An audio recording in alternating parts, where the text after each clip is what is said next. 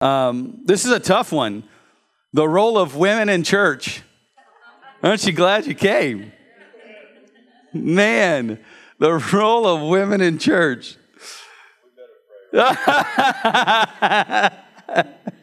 Woo! This is a highly debated topic in the body of Christ. It's been debated for centuries. It has been debated for centuries, and I believe it will be debated until Jesus returns. So who wins?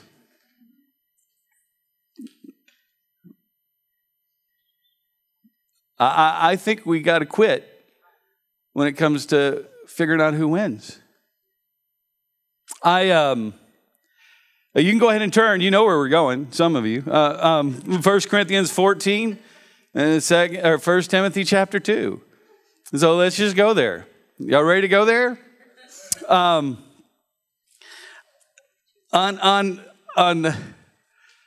July the 4th, if you'll just do something, just hold on to those. You don't need to read those right now. Just kind of hang on to them and put those aside, and we'll go through this. And that's just kind of a summation. But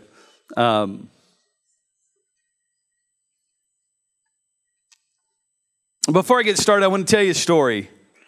Let's just begin with this story. So I want to tell you a story about a young man who grew up in church. Never knew a time, never knew a season where he did not go to church. Grew up knowing the Bible. Grew up in kind of a legalistic system. Knew the Bible very, very, very, very, very well. Was an argumentative person. In fact, came by that honestly because this young person's father was very argumentative and very opinionated. And this young man grew up with this identity of being a debater and knowing the Word of God frontwards and backwards. This young man put himself on a pedestal and judged people. Was ready to argue at a moment's notice. Would debate anybody, go toe-to-toe with anybody. Young, old, did not matter. Just didn't matter. Leaders in the church, it didn't matter. Prideful, arrogant Pharisee. Saul of Tarsus kind of a person. That's who this person was like. Didn't walk around killing other people, literally, but did a great job verbally.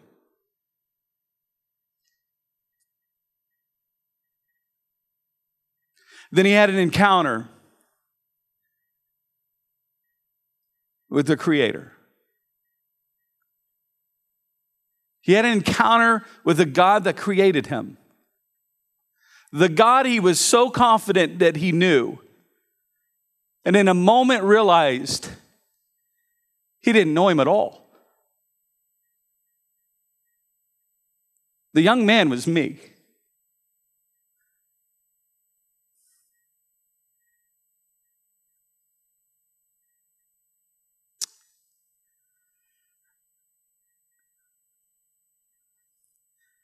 I did no one in the body of Christ any good. But I knew Scripture. And I used it to hurt and wound. I used it to put myself on a pedestal over everybody else. Because what I knew was right, and they were all wrong.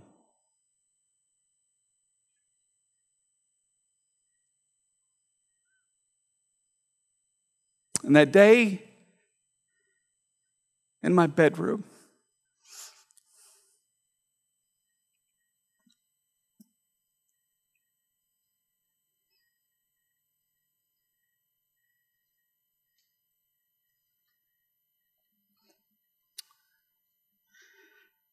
I heard the Lord begin to speak. And I was confident I never knew him. Oh, I knew about him. But I didn't know him. I didn't know his heart. I didn't know his character. I went to church every Sunday and never missed. Was involved in ministry, every area of ministry I could put myself into. And I didn't know the one I was serving.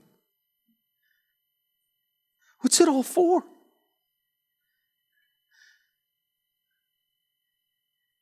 What is it all for? To know it all, but not know the author?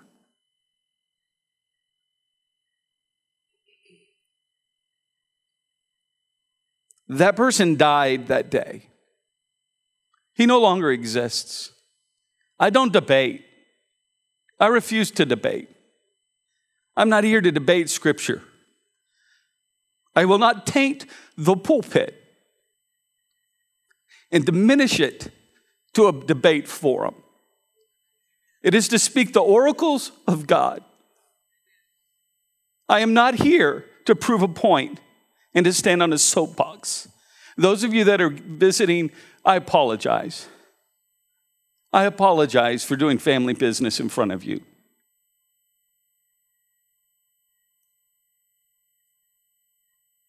Who wins? I'll tell you who wins. The enemy wins. The enemy wins with the debate. Because all he wants to do is divide and conquer. To cause division in the church. I started just to play my message on unity that I preached several months ago. I watched it this week and I thought, dear God, what the heck are we doing? Some of you were just offended that I said heck. And some of you are offended that I didn't say the other one. Because that's how serious it is. I lost sleep this week.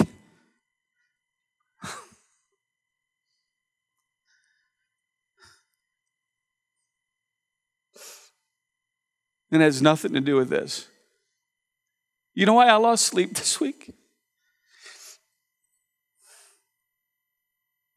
Because there's a widow in this church.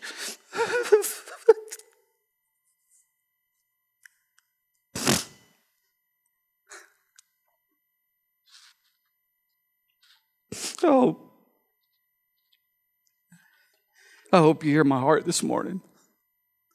There's a widow in this church that cannot pay rent, and I can't help her.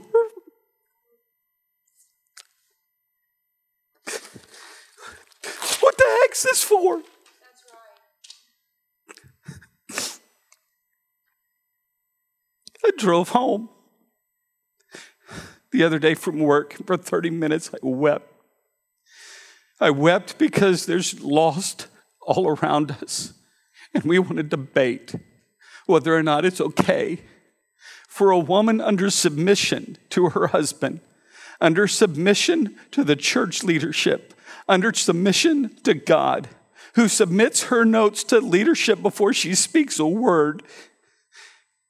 We're here to debate whether or not she can have authority to speak to a Bible class that has 3 or 4 men in it.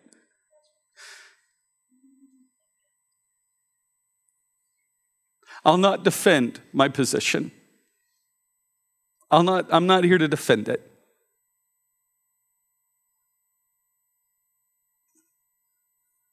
I've got a mandate from heaven. That's to reach our community with the gospel. I can assure you there are multiple sides. Multiple.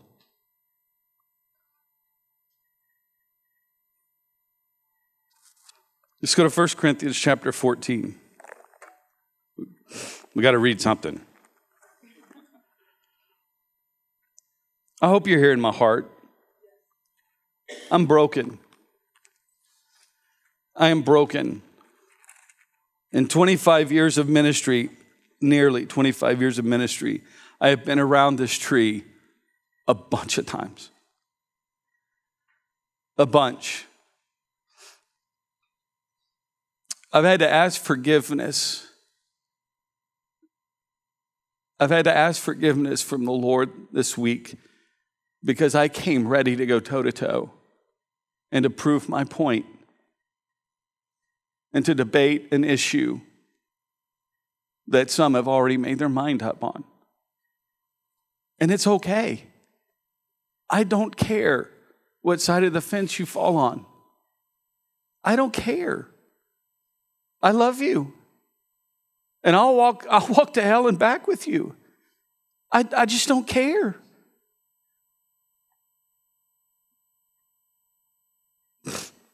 1 Corinthians chapter 14. Verse 34. Here it is. Let your women keep silent in the churches, for they are not permitted to speak, but they are to be submissive, as the law also says. And if they want to learn something, let them ask their own husbands at home, for it is shameful for a woman to speak in church. There has to be a context. Pardon me. There has to be context here. Would everyone agree that there has to be context? Let me say this. We can lighten up a little bit, okay? There has to be context here. Because if there's not context, then every woman has to shut up the minute they walk in the church doors. Do you see that? So would everyone agree there's got to be context here? There's got to be something else Paul is telling us. There's got to be a reason why Paul would say this. There's got to be something else going on, or Paul would not say this. Do you know that in the same letter that Paul gave the women permission to prophesy and pray in a public meeting? So then why would he tell them right after that? Why would he tell them? Why would he tell them they can't speak? Either he's schizophrenic, which would mean he probably has a devil, or we're missing something in the translation. I don't think anyone thinks Paul's schizophrenic. I don't think anybody thinks he has a demon. So Paul's got to be saying something else, or he's got to be alluding to a context that we don't understand. Let me say this. That Paul, I believe in Corinthians, is liberating women. He's liberating them. But for a second, think about who Paul is. Paul was a Pharisee of Pharisees. He was a persecutor of women. The Romans kept women under thumb. The Pharisees even more so. Did you know in Jewish culture that a woman was not even a credible witness? Yet Jesus, when he raised from the dead, the first witness that saw him was Mary. Amen. And I don't know what you define as teach, but I gotta think that when Jesus instructs Mary to go and tell the disciples, I have risen, is that not teaching them something? But maybe we got to redefine what standard are we going to use there? The women were not told to be quiet in church. And that was to be unilaterally supposed to be used in all the churches. And we all know that. There's not a person here, I don't think, and if you do believe that, man, you must live miserably in church. Because there's not a church on the planet, maybe in the Middle East, there's not a church here where women can't speak. Let me tell you another story. When I was a teenager, I had a friend whose mom was from Iraq. And she had married an oil man in America, and she had divorced him, or they had gotten divorced. And so this was one of my best friends growing up lived down the street from me. I was at his house, and his mom had relatives from Iraq in their house. And the men were sitting down eating dinner. And I'm just a teenager. And all of a sudden, this man jumps up from his chair and he lays into this woman. I thought he's going to belt her. I thought he was going to hit this woman. He is all over her. And I just remember everything stopped. You could have heard a pin drop. And you look over and you're like, what in the world's going on? And you know what? Does anybody know what the offense was? She spoke while they were eating a meal. I couldn't believe it. I couldn't believe that.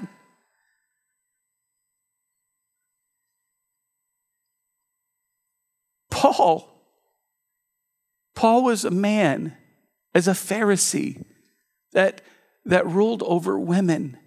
And in Corinthians, did you know that in Corinthians, this is how liberating Paul was. Ryan, Paul said this. He said, as a wife, you don't have authority over your body. He does. Ryan, as a husband, you don't have authority over her body. I'm sorry, you don't have authority over your body. She does. That must have blown the Corinthians away. Why? Because that's Paul. That's Paul saying that. This is Paul, a Pharisee of Pharisees, who's liberating women in the Corinthian church. He says it's okay for them to prophesy. It just has to be in order. Let me say this. For anyone to prophesy, it has to be in order. I don't care if you're male or female. There is an order to this place. And you cannot just step up and do whatever you want to if you're not submitted to the authority in the house. And the authority in the house better be submitted to the authority in heaven. And if they're not, guess who's going to deal with them? God. So so we know Paul's not, so here's what we think. Here's what certain people think. Is that what's going on in the Corinthian church is that the women are sitting on one side, the men are sitting on the other side. The women are unlearned because they weren't allowed to be educated, but now they're allowed to be educated. And so during the middle of the service, they began to ask questions of their husbands. And their husbands were across the room. How many know that would be a huge distraction? If we all sat with the men on one side and the women on the other side, and the women asked questions of their husband over here while I was ministering, or anybody else was ministering, or somebody was prophesying, how many know that would be a huge distraction? What does he mean by that? How many know that's a valid point? How many think that that's a valid point? Okay, that's a valid point. Can we read this in the King James? Can we read this passage in the King James? Because I want to show you another valid point. I think this is as valid. Listen, there are multiple sides. There are multiple sides, and that's the point I want to make. What do you do when there's multiple sides to an issue? You love one another. When there's multiple sides, you love one another. Listen, let's just be honest here. If someone came in here, now I don't know where you stand politically, but I'm going to throw this out there because I believe probably the majority of you stand on the conservative side. I may be wrong, but I think probably the majority of you stand on the conservative side. And some of you are probably struggling with who you're going to vote for because you're not, sure. So I think I'm okay with saying this. Now, if you stand on this side, listen, there's no condemnation. You're making my point, okay? If there was somebody who stood up and after the election was over and they told you that they voted for Hillary and they're a member of this body, would you struggle to love them? And that's why God puts us together and he commands us to love one another. Can you just walk in unity? Can you just walk in unity, even if you don't agree? How many husbands have you ever wanted to do something and your wife did not agree with you? Anybody? Yeah, this morning. Yeah, there you go. There you go. How do you walk in unity? How do you walk in unity when that happens? The boss gets his way? Well, I mean, that would be great. But the deal is, you don't have unity if there's not submission. You don't have unity if you don't have submission. Jesus in the garden, Father, let this cup pass from me. If it's not your will, let this cup pass from you. But if it's not your will, Father, I don't want I'm submitted to your authority. I don't want to go through with this. But Father, it's not my will, your will be done. What is that? That's submission to authority. Does anybody know what happened to Jesus as a result of him submitting to authority? Well, that's a great point. He did die. But then he was exalted and given the name above every name. Because you know why? In the kingdom of God, do you know how you get authority in the kingdom of God? Through submission. It's never been any other way, by the way. It's through submission. Let me make a point to you. So God, because Jesus submitted to him, has exalted him and given him a name above every name, that at his name everyone must bow and every tongue confess that he is Lord. That's how big and bad and awesome he is, because he submitted to the Father and died on the cross. That's where submission got him. And then Jesus has caused us to sit up with him in heavenly places because the church is submitted to Jesus. Do you see where submission gets you? It doesn't get you lorded over. It gets you elevated and empowered.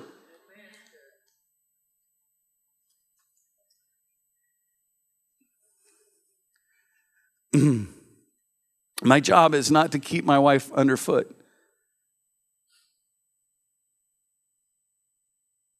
She is a helpmeet to me. And before you think that that's a subordinate term, that same term is used mostly in Scripture describing God. He is your help. Is he subordinate to you? No. So we have to be very careful with how we term and view things. Here, listen, let's face it. When we look at Scripture, does anyone have a pair of lenses? Not literal. Does anybody have a filter that you look at through Scripture? We all do, by the way. We all do. Every single one of us. Sometimes it's our environment that has tainted us. Sometimes it's the church environment that we grew up in. Sometimes it's the house we grew up in. Sometimes it's our Father that affects the way we see our Heavenly Father. There are filters that we walk and we read Scripture with. And what happens is when we read Scripture, we want to filter everything. And listen, I'm no different. I'm no different. There are times when I have to put down the filter and say, God, I don't know. I don't know what you're saying. I don't want my filter to affect what I'm hearing from you. I need you to speak to me. That's how we approach Scripture. What is it in me that taints what I'm hearing? We all hear and see with the filter. As we get to know the Father, guess what happens? The filter becomes clearer and clearer and clearer and clearer. So we see things that we've never seen before. How many has seen things in Scripture and you believe things 15 years ago, but you do not believe the same thing today? You heard somebody preach something and you believed it, and then you read and you found out something different. It's because we're all on a journey. What mile marker are you at? It may be different than somebody else. Can you still love them? Did I say King James? Put the King James version up here, because if you're a King James guy, and that's really all you read, you're going to see this Scripture very different. I mean, you're going to see it a lot. And this is what we're going to read. We're going to read on after verse 35. Can we do that? Because the King James does something that no other translation does. This is just another viewpoint. Can we go there? So, let your women keep silence in the churches, for it is not permitted unto them to speak, but they are commanded to be under obedience, as also saith the law. I wonder what that law is, because it's not the Old Testament law. And Paul would know that because Paul knows the law better than any of them. So is it a cultural law? I don't know, because it's a Corinthian church and it's more liberated than the Jewish converts. They're Greek. By the way, if you know Greek culture, the Greek women had an issue with authority. They were like domineering women. They've been given a place. Did you know that Greeks really began to worship goddesses? And that they actually, there was a sect of them that actually believed that the woman came first, not the man. But it's amazing. But look at this. So keep going. And if they will learn anything, let them ask their husbands at home. That must stink for a widow. But let's keep going on. For it is a no. Let me finish there. For it is a shame for women to speak in the church. What? I read that according to grammar. What? Let me say this, that there are some that read this in the King James and they see Paul as doubting or seeing error in what was just said. What? Let's read it again. Go back. Let's read it again. And if they will learn anything, let them ask their husbands at home, for it is a shame for a woman to speak in church. What? Came the word of God out from you? Or came it unto you only? Keep going. If any man think himself to be a prophet or spiritual, let him acknowledge that the things I write unto you are the commandments of the Lord. There's some that believe that Paul didn't write those 2 verses that told women to be silent.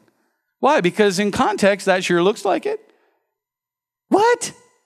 That's nonsense. Who told you that? Did God tell you that? Because I haven't heard that. Did God speak to you about this? Has he only spoken to you? Because I don't know of any other church that does that. Some of you are like, what, dude? I know. I can't read it. I can't comprehend that. I'm just saying there's another point. There's another side to this equation. Who's right? Those that read the Living Bible? The New King James? Because it doesn't say that in the New King James. What's amazing about the New King James is that word what is a symbol. And throughout 1 Corinthians, the New King James does not translate it the same every single time. But the King James Version translates it what every single time. Don't ask me. I don't know.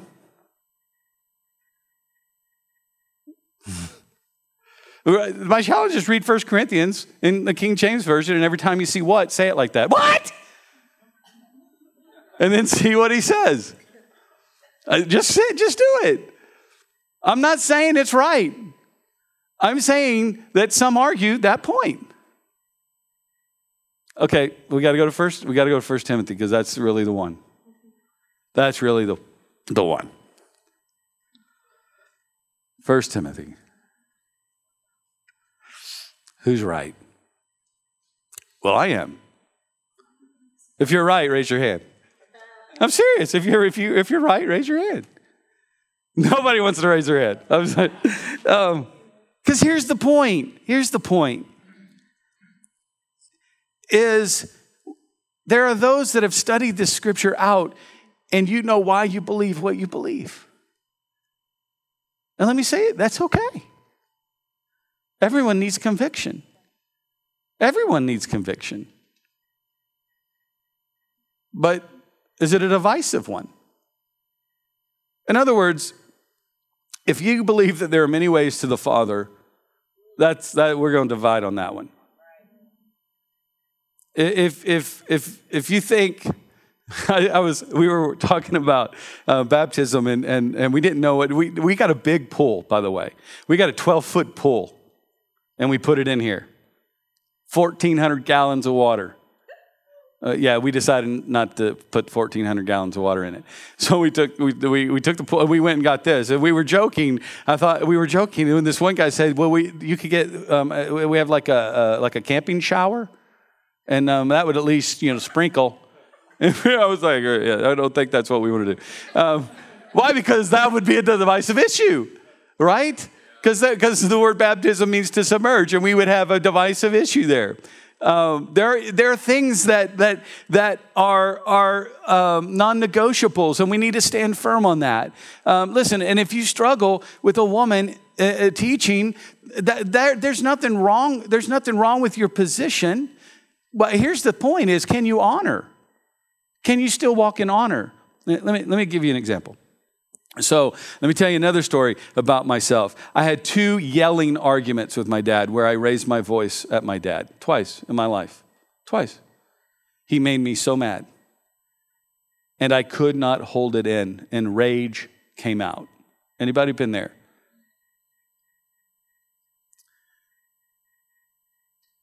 My dad made me so upset. And here's the point.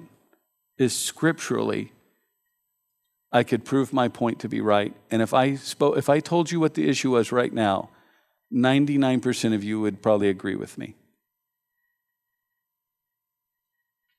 And being right, I was wrong. Because I spoke to my father in a way that was out of bounds. I am only responsible for myself. I can only control myself. I can't control whether or not somebody else honors or respects me. But I can sure control whether or not I walk in honor or in respect towards someone else. So in 1 Timothy,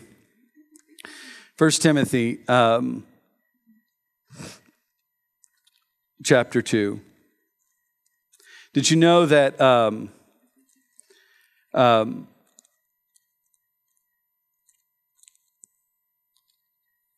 remember, there's context that we read in Corinthians. There has to be context, right? Because we know that even though there might be sometimes when you would like for people to be quiet, we can't use that scripture, right? Everybody understand that? Okay. Because there's context. So 1 Timothy chapter 2.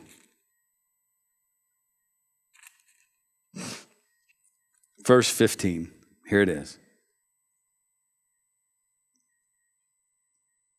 I'm sorry, not 15. No, let's read 15 because that's good. 15 is a good starting place. Nevertheless, she will be saved in childbearing if they continue in faith, love, holiness, and self-control. Let's read that again. Nevertheless, she will be saved in childbearing if they continue in faith, love, and holiness, and self-control. Speaking of woman. Now, if there's not context to that scripture, that can really be a weird doctrine. Let's read it again. Nevertheless, she will be saved in childbearing if they continue in faith, love, and holiness, and self-control. How many think that there must be context? How many think that a woman is saved by having a child? Is that what that scripture said, though? So there has to be context. There has to be context, or that is a horrible doctrine. I don't know. Maybe there's somebody that holds to that doctrine. I don't know. I've heard some pretty weird things. Anybody heard some pretty weird things? Bless God, you got to have a baby if you're going to be saved. I mean, that's not what it's saying. Melissa's saved many times over. You got it taken care of. There has to be context. There has to be. Come on, there has to be context. If there's not context, that is just weird. Let me throw out something that might be the case. It just might be the case. Ephesus. Does anybody know what temple's in Ephesus? Diana or Artemis? Quick Greek mythology lesson. Artemis was a twin. Her twin brother, she was a twin. Her twin brother was born 9 days after her. But they were twins. Talk about some bad labor. 9 days. Listen. Here's a point. This is an argument. So Artemis has a thing when it comes to labor. She chooses never to get married.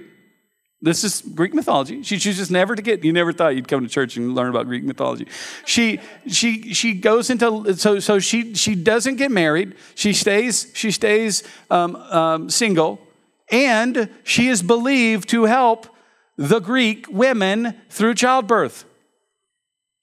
I wonder how difficult it was to get a Greek woman in Ephesus saved if she thought that making Artemis mad would kill her or her baby during childbirth. Now let's read this passage. Nevertheless, she will be saved in childbearing if they continue in faith, love, holiness, and self-control. It's not salvation, it's preserved through childbirth. Why? Does that sound like a sound argument? It sounds like a sound argument. It's not the only one. You want me to go to another one?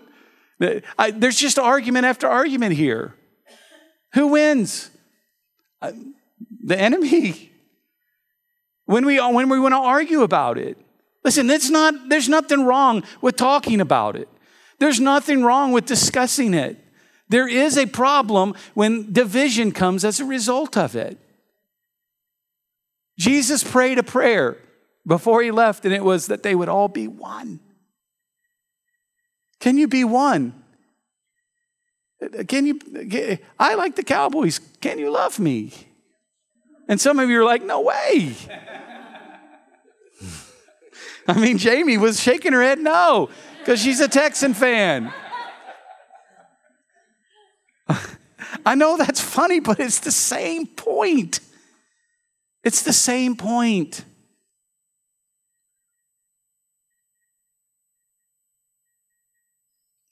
First Timothy chapter 2, verse 11. Let a woman learn in silence with all submission. Again, is he saying women always have to say, well, we know that in 1 Corinthians that wasn't true. And also, this is talking about a submitted woman. Listen, how many's ever seen a woman who's not submitted to her husband? And you knew something, it's not right. There's something, it's not right. They're out of order. Something's not right. They're out of order.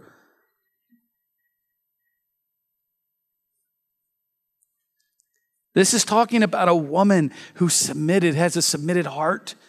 It's not a beat down woman. This is a woman who loves her husband.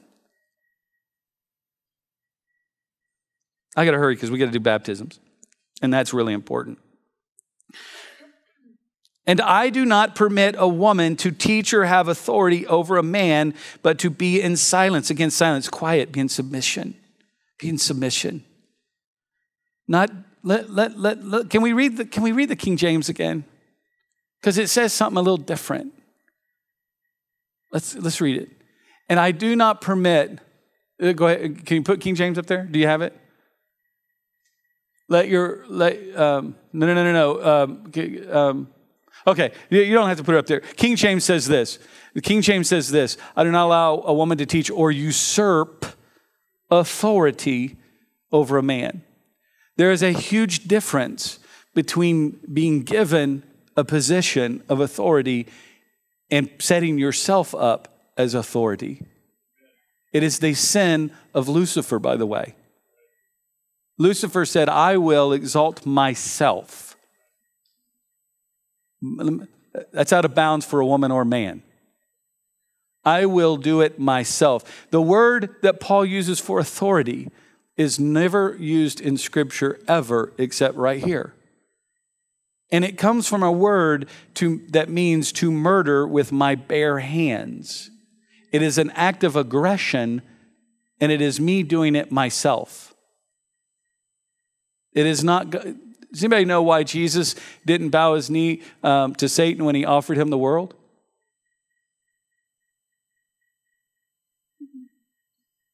because he understood that through the kingdom, the way you inherited the nations was through submission to the Father. That's the way the kingdom works. You want authority in the kingdom, submit. It's not an ugly thing. Submission. Did you know the husband and a wife and that whole submission thing? Do you know Jesus modeled that for us? It's not an ugly thing. He submitted to the Father. Was Jesus equal to the Father? Mm-hmm. Was Jesus equal to the Father? That's a yes, okay? Yet he submitted to the Father. That's a beautiful thing. That's a powerful thing. So it's not ugly. It's not, you better submit, woman. You can get out of line. It's not like that. That's not the point. The point is that God wants us to walk in correct relationship with one another, and the husband is to lay down his life for his wife the way Christ laid down his life for the church. The wife is to submit unto the husband as unto the Lord. That's a beautiful model for walking through life. Scripture talks about the man being the head and the wife being. Does anybody? Let me just one more thing, and then we'll wrap this up. One more thing. Does anybody know the curse that came on Eve? What was the curse that came on Eve? Okay. So her desire would be for her husband, and she will be ruled over by her husband, right? So that was the curse. That was the curse. I'm going to use you again, okay? Okay. So the curse was you would be ruled over by your husband. That's the curse, okay, because of the sin of Eve, okay? So if that's the case, where in the world did we ever get to the point, if that was the curse, and we know it in the Hebrew, because the word for husband in the Hebrew is husband. It's not man, it's husband. How did we ever get from the curse, which was bad? The curse was bad. That's after the fall. How did we get from there to the fact that you're under my authority because I'm a male? How did we ever get there? That's not scriptural. That's not scriptural. You know why? Because I don't lay down my life for her. That's his job. Oh, it got really quiet in here. We have to be very careful because the Greek word for man and man and husband's the same word. This passage of Scripture, another side of the argument could be, I don't allow a woman to teach, or a wife to teach her husband or usurp authority over her husband, because that's out of bounds. Who's right? Who's right there? The one that says it's a man over a woman, or the one that says it's a husband over a wife? It doesn't matter. It does not matter how you see that. Can we walk in unity together? Can we walk in love? I think we can. So where do we stand as a church? Where do we stand? I don't know if everybody got one, but we handed out a position paper where we stand. That's kind of where we stand. Not kind of, that's where we stand. As leaders, that's where we stand collectively. And let me say another thing is, did you know that in eldership, there are times when we disagree on things, but in order to be one, we walk out of the room in agreement with one another? By the way, none of us disagreed on this. Nor does it our apostolic elders, because we appealed to them as well. Here's what we believe, and I'll just say it, that we believe if a woman is submitted to her husband and is submitted to the church leadership and is submitted to God, then she can teach as long as she's been given that position to teach by church leadership. By the way, no woman has ever taught men where there was not an elder present. It's not happened. It's never happened. And it won't. Why? Because we believe in covering. We believe in a covering. When Julie came here from Ireland and shared her testimony, she did not do that without a covering. Her father was not here. She is not married. We were her covering. The church leadership was her covering. We're here to protect. We're here to empower. We're here to make sure that we judge everything that's said. Did you know that we do that? Did you know we judge prophecy? We judge it. Did you know that if I say something out of bounds, I will hear about it from the eldership? Brother, show me in Scripture. Let's talk about that. So I just want to encourage you today that God can help us to walk together in unity wherever you stand on the issue. But it doesn't matter. It just doesn't matter. It's an issue. Don't get me wrong. I'm not saying it's something small. I'm just saying whether it's big or large, we can walk in unity together and we can love one another and we can do what God's called us to do. How many know God wants us to reach the lost? How many know that God wants us to take care of the widows and the orphans? That's our mandate from heaven. We're here to take and we're here to heal the brokenhearted. And there's somebody here this morning, I believe, that's brokenhearted. And we're not leaving here until we give you an opportunity to get healed. So I'm going to ask you to stand this morning. Those that are going to be baptized, go ahead and get ready. And I know it's we're a little over today, but I would encourage you to stay and be baptized. If you haven't been baptized, let's baptize you. But if you would stay and celebrate with us, we just have a few that are going to be baptized. It'll be really quick, and they're going to celebrate their freedom, and we get to celebrate their freedom with them. Amen. So if you're in this place this morning and you have you're struggling. Just bottom line, you're struggling. I think there's somebody here that this morning that you don't know Jesus. And so I'm going to ask everybody to bow your heads. And if that's you, I just want you to raise your hand. Jesus is here to set you free. You heard us singing about freedom. Jesus is here to set you free. So if that's you, I'm going to just raise your hand. Raise it high so I can see it. I'm not going to embarrass you. Just say, I'd never received Jesus as Lord and Savior. I don't even know what that means. Raise your hand. Anybody? All right. If you have a need this morning, I'm going to ask you to step out. Don't hesitate. Just go ahead and step out if you have a need this morning, because we're about to transition and baptize. But we'll give you an opportunity. If you have a need this morning, we'll give you an opportunity to come up here, and we're going to pray with you as we get set to baptize these. So whatever it is, it doesn't matter. Financial, physical, emotional, does not matter. They're here to pray with you. They're here to love you and to pray with you.